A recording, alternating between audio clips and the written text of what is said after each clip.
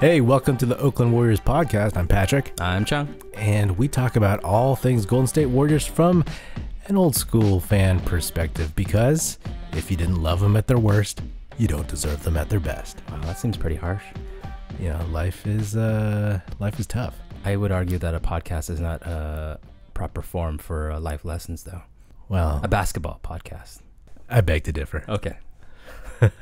So what's new as the preseason's starting pretty soon? Training camp. Can't wait. So exciting. You mentioned to me earlier that we're at the tail end of the doldrums of the NBA offseason, right? Like, you're really scraping at the bottom of the barrel right now for like any sort of like NBA newsworthy like items, right? So I am looking forward to seeing who comes up as the next contender to knock off the Warriors off their perch.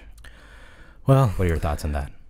I don't think anyone's going to do that, barring any injuries. Sure. Good caveat. Yeah, but you know, I've been impressed by some teams. I think it's going to be interesting to see some of the challengers that come at the Warriors. Who in the West are you identifying as a threat to the Warriors? I was laughing at the Rockets for for a minute, but I think they made some decent moves recently. Yeah, they just they got rid of Ryan Anderson's huge contract. They lost the young guy, but then they picked up Brandon Knight and Marquise Chris, right? So yeah, two imperfect players, but two players that are actually could be legit rotation players. Maybe not in the playoffs, but at least during the regular season. And they got rid of Anderson's contract. Yeah, that was huge. That was really, really huge. I love Ryan Anderson. He's a Cal Bear. Go Bears. I still can't believe he became a professional basketball player. Although he did average 20 and 10 his freshman year. So is he British? No. Who's the British guy? Oh, you're thinking of Richard Midgley, who's the point guard? Or Amit Tamir, who is an Israeli center? Or Sean Marks, who is a Kiwi, New Zealander. He's Kiwi. Yeah, he's a Kiwi who's now the GM for the Nets. That's amazing. Yeah. A lot of international players. Yeah. Anyways, this is not the Cal basketball podcast. Yet. Yeah. Well, I'm working on it. I like Brandon Knight a lot. I think that he's always been in bad situations and was never able. Well, he was. I mean, when he ended up on the Suns, they had Goran Dragic and Isaiah Thomas at the same time, right? Yeah. Like, talk about, and he had just signed a huge contract too, you know. I think when he was with the Pistons, he didn't have great opportunities to thrive. So I like that move for the Rockets, just because CP's going to need some time off. He's old, so I think Brandon Knight is a great backup point guard and could also be a starter when CP's like out, you know, a game or two too. So. Marquise Chris is a complete head case. He is. Immature head case who's constantly sulking on the court. But he's a big who can shoot threes, is athletic, and, you know, who knows? Yeah, I think Morey did a good job. I mean, it's a complete win just by getting rid of Anderson's contract. But then getting a guy who, you know, like in Marquise Chris, who could in the right environment, you know, like kind of grow up a little bit and play his part, being a 6'10" guy, doing what he does athletically. And then, like you said, when Chris Paul breaks down and misses half the season, at least you can plug in Brandon Knight or Michael Carter Williams. They have him too. Yeah, that guy's trash. Yeah, but he's a decent.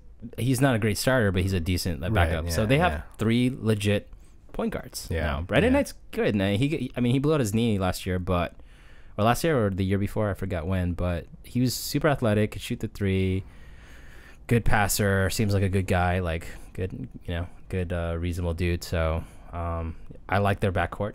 The point guards anyways. James Harden obviously is one of the best players in the league, so one of the most boring players to watch. Yeah, you think so? I hate watching him. Yeah, no, I was being completely facetious. I hate his game.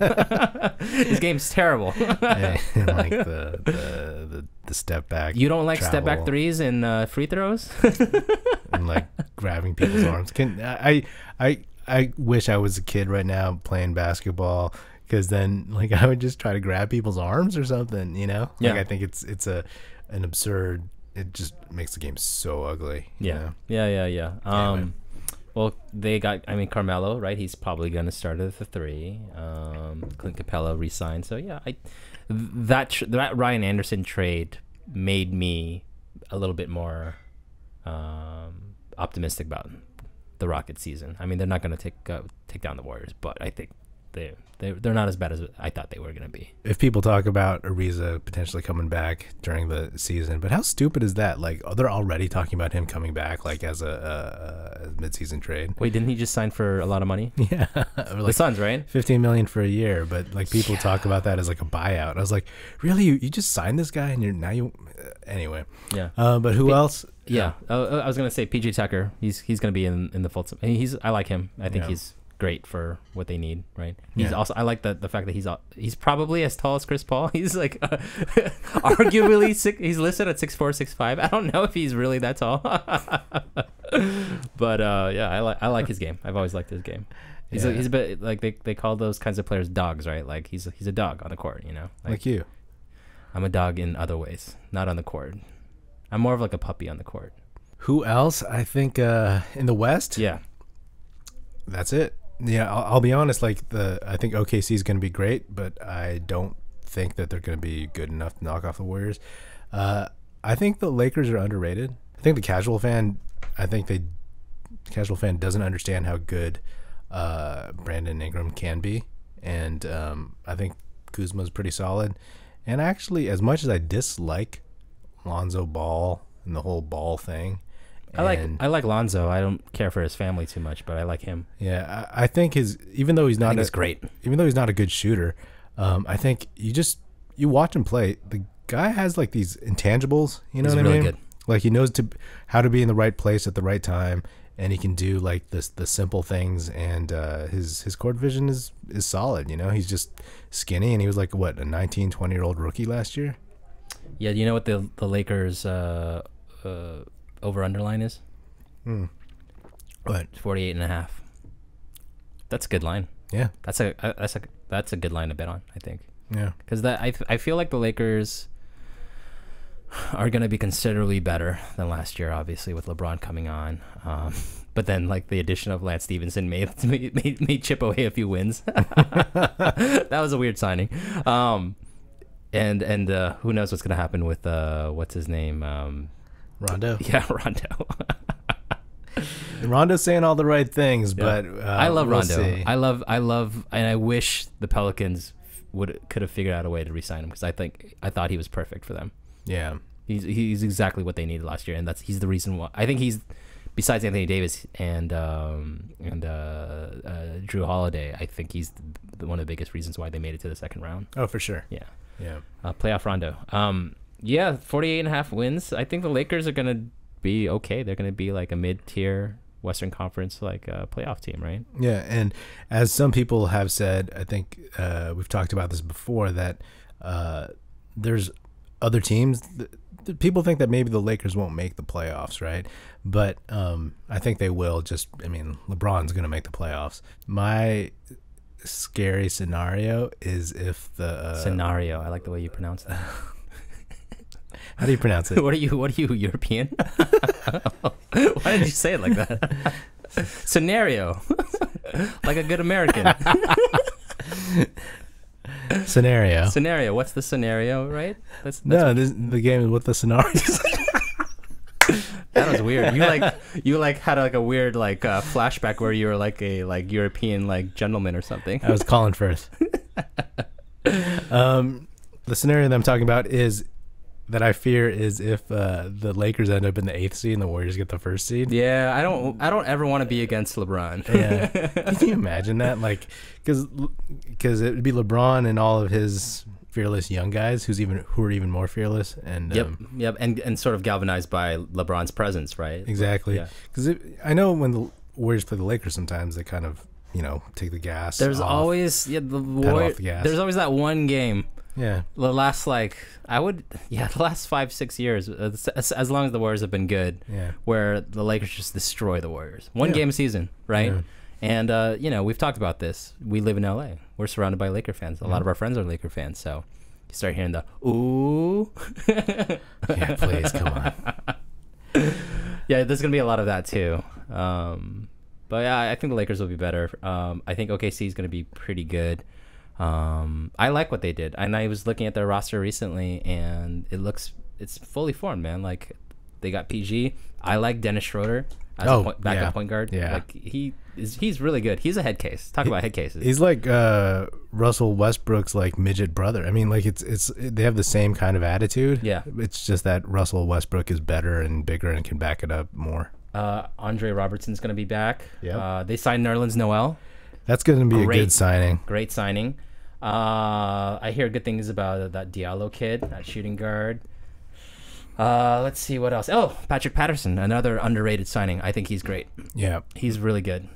Good 3-point shooter. Good team player. Can play the 4. Can spell some minutes at the 5. Mm-hmm. Like when they play small ball. I like him. So I think they're going to be good. They're not going to beat the Warriors, but again, they're going to be better. Mm-hmm. They were pretty good last year, though, weren't they? Yeah. The Jazz are a team because that team is like a team. They're really well rounded. They have Mitchell. Yeah, they have great like role players. Yep.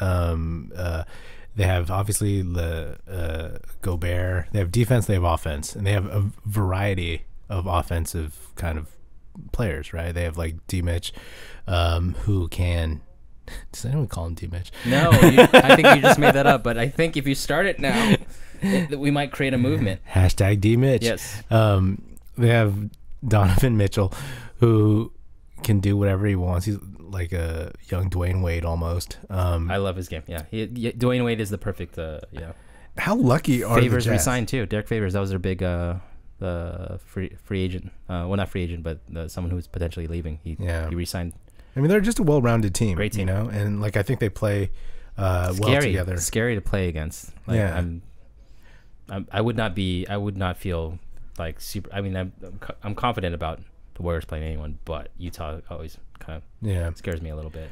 Good for them for being lucky and smart enough to draft Donovan Mitchell. Yeah, because otherwise they're like out of the playoffs. Sure. Right. Right after Gordon Hayward leaves. So who would have thought Mitchell would end up being the player that he was? Well, because at Louisville he wasn't like yeah, and I think he averaged like 14, 15 points a game. I don't pay attention to college basketball anymore. Although Pitino is disgraced former basketball coach Rick Pitino is not a great. I can't wait to see Al Pacino play him in the movie. Yeah, right. Al Pacino is just gonna go through all the disgrace like Italian American coaches, Italian American sports coaches. Paterno, he did a great Paterno. Yeah. Really embody that. Yeah. I think the Jazz are gonna be nasty. The Jazz are gonna be nasty. The Spurs, people say don't ever count out the Spurs. Although it seems like it's going to be a bit of a different year, huh? I count them out. Yeah. They're like DeRozan. I just don't think he is what he is. Sure. I don't think he's ever going to like put you over the top for anything. Yeah. Gasol's out. Like the thing about Ginobili, Duncan, Kawhi, and Parker is that they just, they had like a little something extra. You know what I mean? Yeah. At this point in their careers, these guys are kind of, I mean, they're all-star players, right? But they're not. They haven't taken their teams anywhere. You know what I mean? It's always been like the guys that they had before. Well, they have 2 all-stars. They have DeMar DeRozan and LaMarcus Aldridge, right? Mm-hmm. It's basically Aldridge's team at this point, right? Until he gets injured. But who would have thought? Like he had that terrible season, and then he wanted to get traded, and everyone's like, because I think he was kind of a knucklehead towards the end of his tenure in Portland too, right? I think he chafed when Brandon Roy was, him and Brandon Roy kind of like chafed like their like sort of leadership and whatever. Mm-hmm. When Damian Lillard was drafted, I think he chafed at that a little bit too. So you saw that coming, but then to turn that around and end up inheriting this team and becoming the leader of that team is pretty cool. Yeah. Speaking of that Portland team, that team, everybody pieced out after that, like at the same time, right? It was Batum. Yeah, and Wes Matthews and Robin Lopez. Yep. That team would have been amazing. But then they signed like Alan Crabb. Right. They signed Alan Crabb. Right. Yeah. They got lucky with CJ McCollum. Oh yeah, for sure. He's good. But bit of a crybaby, but yeah. Anyway, but the Blazers, they don't They don't scare me. They don't scare me at all. I knew we were going to talk about this, so I was just trying to do like a mental checklist of who else would come out in the West, right? So we've addressed all the teams that are likely to be good playoff teams. There's the Nuggets, the Mavs, who I think might be a sleeper because of Doncic, right? The Blazers and the Pelicans. Who else? Any other teams I'm missing? Wolves? Oh yeah. Well, they seem like it sounds like they hate each other. It's kind of self-destructing. Yeah. And I think like bold prediction is that one of their players gets injured just because Thibodeau beats the hell out of them. Like, I just don't understand the philosophy. I remember when he was a couple years ago when he was not coaching, he visited like the Warriors practice facility to take notes, kind of hung out, and I was like, oh, maybe he learned something. Yeah, and like the art. I think I read those articles too. It was like, oh yeah, it seems like Tom Thibodeau's like relaxing a little bit, and he's trying to like become a little bit more flexible as a basketball coach, right? He realized like what he was doing towards the end of his time with the Bulls wasn't working out, and people were getting injured. Joakim Noah, poor Joakim Noah, he barely has like a left foot left. But I can see them potentially falling. They're going to self-destruct. They had a feel-good year last year. I think Jimmy Butler's first year was great.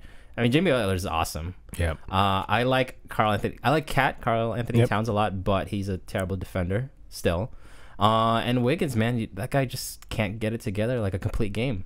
Yeah, no, he doesn't. He needs to dribble with his left hand more. I notice he favors his. Well, is he left-handed or right-handed? I forgot. But he tends to favor one hand more, and he doesn't really have a well-rounded game. No. He's so athletic, he can score, and he's getting to become a better shooter. But I think his IQ or something, right? He's not like in the right place at the right time, that kind of thing. Yeah, I mean that's the knock on him, right? And so signing him to that long-term deal, hey, like the guy's probably what 23, 24, I don't know, but you signed him to that long-term deal for was it like 120 million or something? Like, let's see, does he have it in him to really round out his game? Because if he's self-aware enough, maybe. Yeah. Who knows? Who knows? The money might make you less self-aware. Yeah. So who else in the West? Did we cover everyone? Yeah, I mean that's pretty much it. I mean, shout out the Pelicans. I kind of like lightweight love the Pelicans. I like that team. I love the coach. I love Alvin Gentry. And I think Anthony Davis is completely underrated. I think he's one of the best players. Oh my God. Like no one ever talks about him. Like, because he's been injured a couple times. People don't realize. Like, I feel good. like he's so good. That one, I think the Warriors' first playoff run where they played the Pelicans in the first round. My God, he was so unstoppable. I was like, this guy is so smooth shooting, and he's such a beast inside. And he should be like when people talk about like the best. I know the best like big man. Yeah, it's like Embiid's good, Cat's good. Anthony Davis he's still otherworldly. Embiid's catching up, but like Anthony Davis is just phenomenal. Yeah, he's amazing. Have you seen pictures of that guy when he was like tiny in high school? Yeah, he looked like a complete nerd. Yeah, unibrow nerd with glasses. He looked like a turtle. Oh, that's actually a great list. I think about this sometimes, like top 10 NBA players that look like turtles. He played point guard. He was like a 5'11" point guard in high school, and then he just grew. Yeah. Those are the legendary stories. Like I remember, who else is there? Dennis Rodman grew. He was a janitor at like an airport in Oklahoma. David Lee. David Robinson. Yeah. And Scottie Pippen. I didn't know that about Scottie Pippen. Yeah, I mean that's why he was such a good like dribbler, etc. Really? Huh, that makes sense, huh? That's like sort of like the sweet spot where you get the foundation, the skills. You don't have the athleticism that you can just like rely on, so you take the skills for granted. Like Andrew Wiggins, right? You just build that foundation, and then all of a sudden the athleticism catches up, and you're just unstoppable, right? Yeah. I love Anthony Davis. I wish he played in a bigger market team so more people could appreciate him. Yeah, as long as he doesn't go to the Celtics, I'm good. Yeah, there's always talk about that, right? Yeah, because it's like the Celtics have the most like cards to deal. Sure. So it's like, hey, if Anthony Davis wants to be traded, then here you go.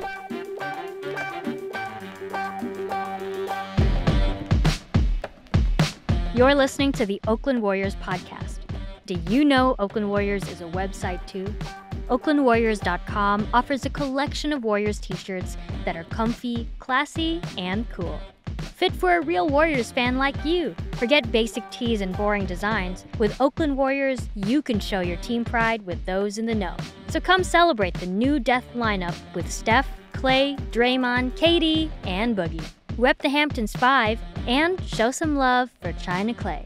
I have a shirt from OaklandWarriors.com. It's comfy and soft, and it reps the Dubs in a low-key but fun way. Don't believe me? Check out OaklandWarriors.com and use the code PODCAST at checkout for a 10% discount.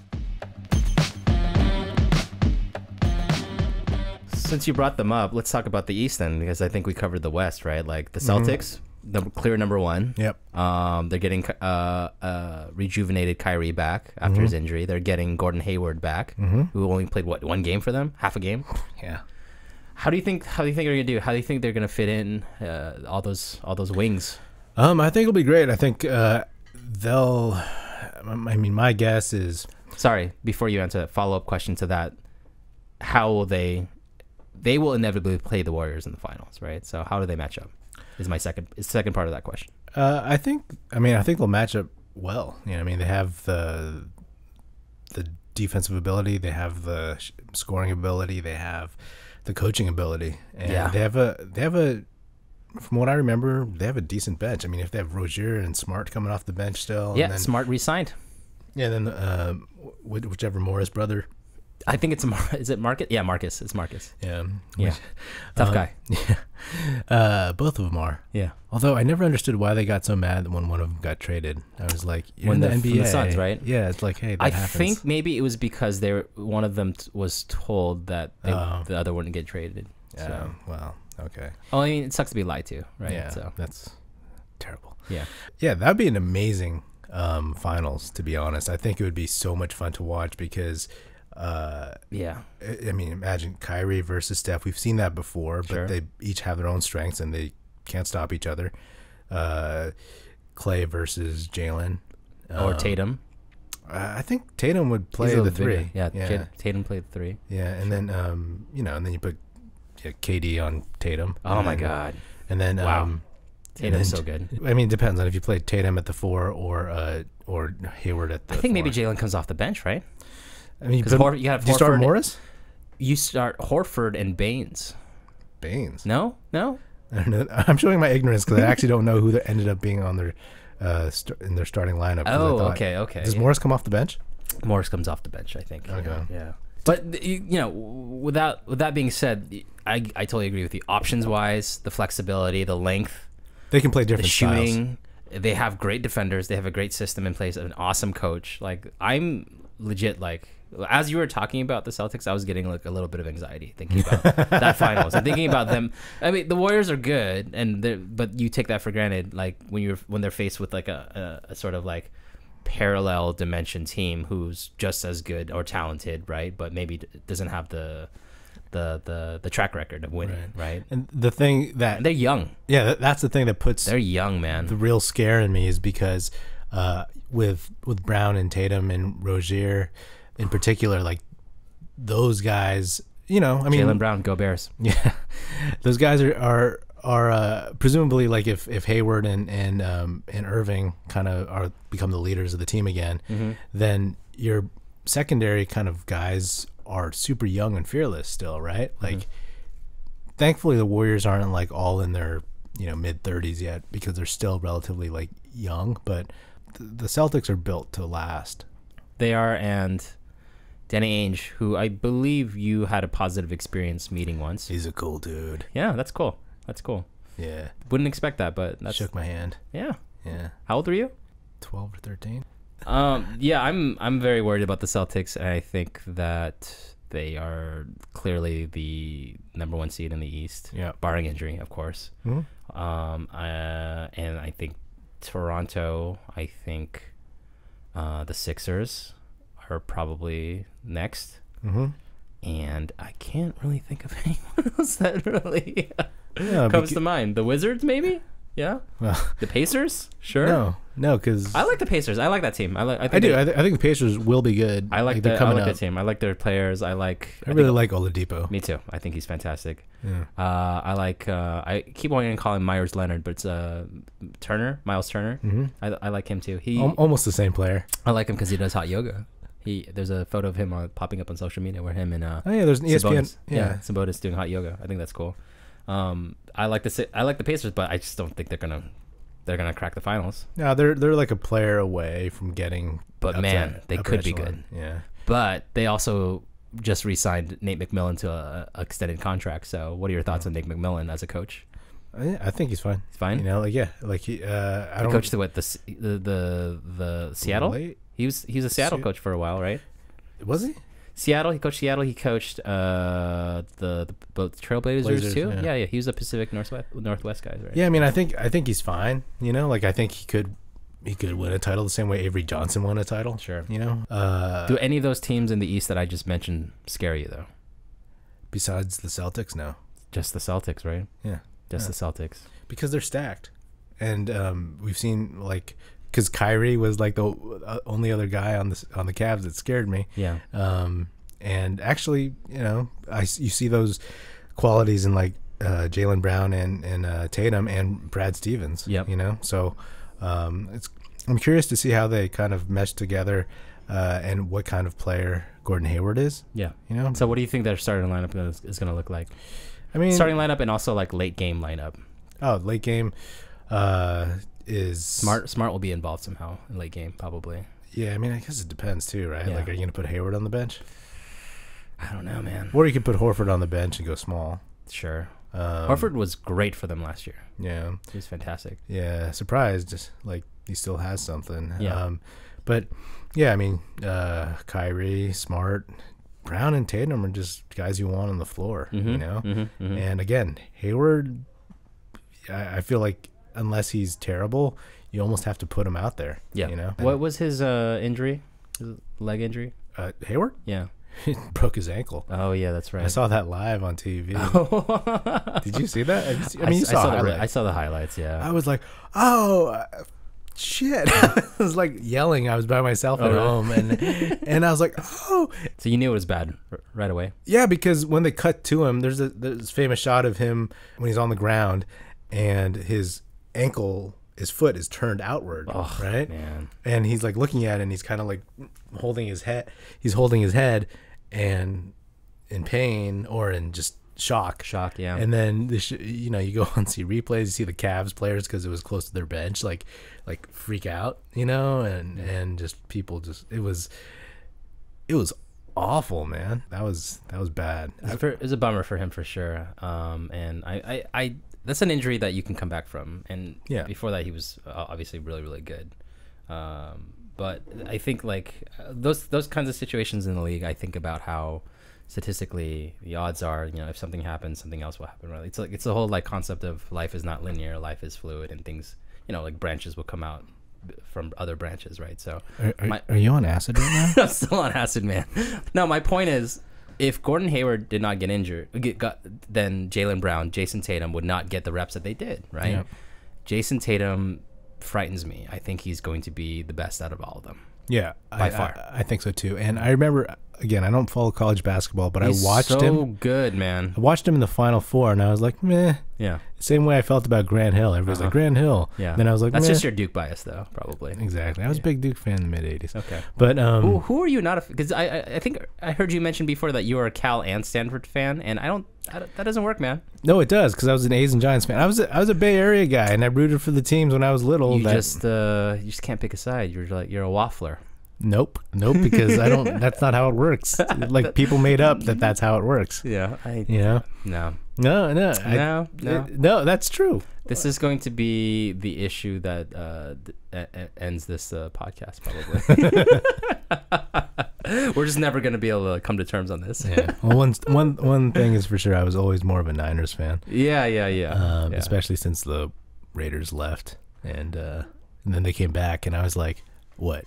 It's like if your father left and he came back like 15 years They're like, later. hey, Hey, come on, like Come on. buy season tickets and let me remodel the house. just kidding about being in LA with my mistress for like 10, 15 Yeah, it's years. like, and then Al Davis like, let me remodel the house so that like it looks terrible, and let me put some seats upstairs. I you know? mean, yeah, not to digress, but man, that organization has the most marketable branding, the Raiders branding. You see it; it's ubiquitous. It's everywhere, right? There's so much value to that brand, and they just can't get their shit together. It's silly to me because like I understand like fans kind of travel. You're always fan of a team, and like the Raiders really have that brand. That isn't just a place. It's like kind of a state of being. I think that's what they talked themselves into, maybe. Yeah. Right, but it's what the fans kind of buy too. Because They do. Like I'm. If I was still in the Bay and I was still a Raiders fan and they left again, I'm like, get the hell out of here. Yeah, get the fuck out of here. Yeah. Well, I think the city of Oakland just filed a lawsuit against the team. Well then, Yeah. there you go. Have fun in Vegas. I know, right? What were we talking about? You're talking about the Celtics and how the kind of branches and the acid and the walls are melting type thing. But I actually agree because when Tatum and Jaylen Brown would not have been able to get the reps, and Jaylen Brown his rookie year, I was like, who is this guy? Because I was like, he's the third pick. This guy is so mediocre, bro. He was so awesome. I followed him religiously when he played at Cal during his freshman year, and every game I was like, this guy cannot be a top 5, top 10 pick. This guy can't dribble. He's constantly charging. Like he's charging into the what's it called? The restricted area. Yeah, like he like other defenders would draw charges on him all the time. He would just barrel into the restricted area, and he couldn't shoot. I mean, athlete, like crazy athlete, right? But I was just like, how is this guy going to be as good as people say he is, right? I was more of an Ivan Rabb guy, Oh my gosh, that guy's yeah, that guy should have gone out with Jaylen. He would have been a top 10 pick. But anyways, yeah, like I had no idea. Like I'm on like a few the message threads with other Cal fans, and when Jaylen Brown was drafted 3rd, we were all like beside ourselves. We're like, how is this possible? Like this guy could not carry the team on. But then you realize, oh, that wasn't his game, right? Yeah. He is a complimentary like Scottie Pippen type of player. Yep. I think that is his like Scottie Pippen is probably his ceiling, right? Mm-hmm. But he has the intelligence, he's the basketball IQ, and the athleticism to maybe take him there, and the hard work. Like he's like between his rookie year to last season, total like jump or leap, I guess. Yeah. I didn't know who he was because I wasn't following college sports, and then when I looked him up, I was like, I cannot believe this guy was like the 3rd pick. But because the injuries, he had his opportunity because he would have been relegated to the bench. Yeah. I mean, and now like you get Draymond saying that the guy deserves to be an all-star and all this other stuff. And Yep. I mean, he's a fun player to watch. Did Draymond really say that? Yeah, he did. Wow. He probably means it. Draymond doesn't like say things like that frivolously, right? No. He doesn't just talk. No. Yeah. To wrap that up, the West, I'm not really scared of anyone, but the Lakers should be cool. And we live in LA, so that should be interesting. Yep. The Rockets are not going to be as bad as we thought they were, but they're still not going to beat the Warriors. Yeah. OKC will be good, but not as good as they want to be, I guess. I don't know. Yep. And the Celtics. That's pretty much it, right? Yeah. And barring injury, I feel like the Warriors' chances are pretty good. Yeah, we've talked about DeMarcus Cousins on this podcast already. I'm just chomping at the bit to see how he fits in. So. Yeah. I mean, it's one of those things where because we know the intention is not for him to re-sign with the Warriors after this season, that it's going to be this sliver of games where if he's at all like, 70 to 80 to God, if he ends up being like 90% of what he's been in the past, of seeing literally the greatest starting lineup of all time. Sure. I mean, you can't name anybody else like from 1 to 5, who's been better. You know what I mean? You could maybe name a 1 to 2, but not 1 to 5. 1 to 5 possible all-stars, all potentially could make an all-NBA team in the same season, and all potentially will be in the Hall of Fame. Yeah. Right? Like, you'll never see that again. Yeah. Oh, you will, but yeah. I think I listened to like a Bill Simmons podcast, and he was Shout out Bill Simmons. competitor. Yes, yeah. He better watch out for us, right? Like Coming for you. Only a couple miles away. Couple miles and millions of followers. But, you know, and he was saying that the '86 Celtics would be the other team that he would consider. Sure. And I was like, I'm like, oh come on, man. Well, Bird, McHale, Parrish, DJ, Walton off the bench, DJ. I think he was talking about starters though, and starting five. And then Danny Ainge. No, was he off the bench? He was off the bench. Yeah. Who was their shooting guard? Drawing a blank. Yeah, I don't know either. Yeah. So. Yeah, I personally. I think I was only like 5 at the time, so I don't have that like personal like sort of experience, you know. Yeah, I was like 1. Yeah, rolling the eyes. But I personally, when I heard that, I was like, oh man, that is like blatant bias right there. Because but that's his MO, right? You can't get mad at that because he's an admitted homer, you know, to the fullest. Have we admitted that? Well, this basketball podcast is dedicated to the team, so yeah. Yeah, but we're objective. Objective, yeah. I think our objectivity comes from the legacy of failure that this team has, right? So, objectivity, nonetheless. Sure. All right, thanks for tuning in to the Oakland Warriors podcast. Check us out on Apple Podcasts, Spotify, OaklandWarriors.com. Buy a t-shirt. And give us a rating on iTunes if you like what you're hearing. And feel free to give us some feedback, too. This is Patrick. This is Chuong. Peace. See ya. Music in this episode provided by Paper Sun. Special thanks to Jeff Oakey as well as Paul Amardo for production support. See you next time, and go Dubs.